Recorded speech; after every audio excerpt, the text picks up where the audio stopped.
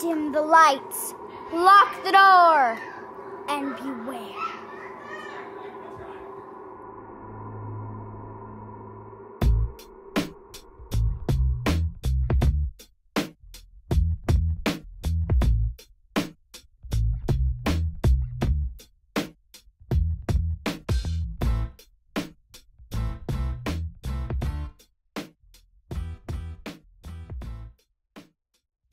It's Halloween time.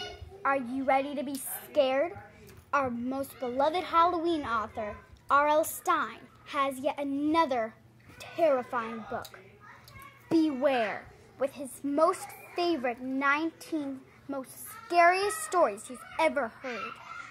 Okay guys, I loved this book. I found it at my local library and I have been attached to it. My favorite story is The Judge's House. If you don't like rats and you don't like death, don't read it. For real, guys, this story truly scared me. And one of the stories, the Ferris wheel, changed R.L. Stein's life. You should read it.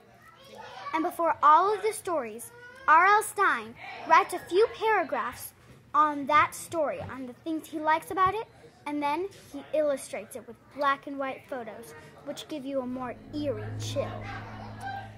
So, do I like it more than Goosebumps? Yes, I do. This is my favorite and scariest Halloween book ever. I love it, and I know that you will too. It's even better than Goosebumps, and I recommend that everyone reads it.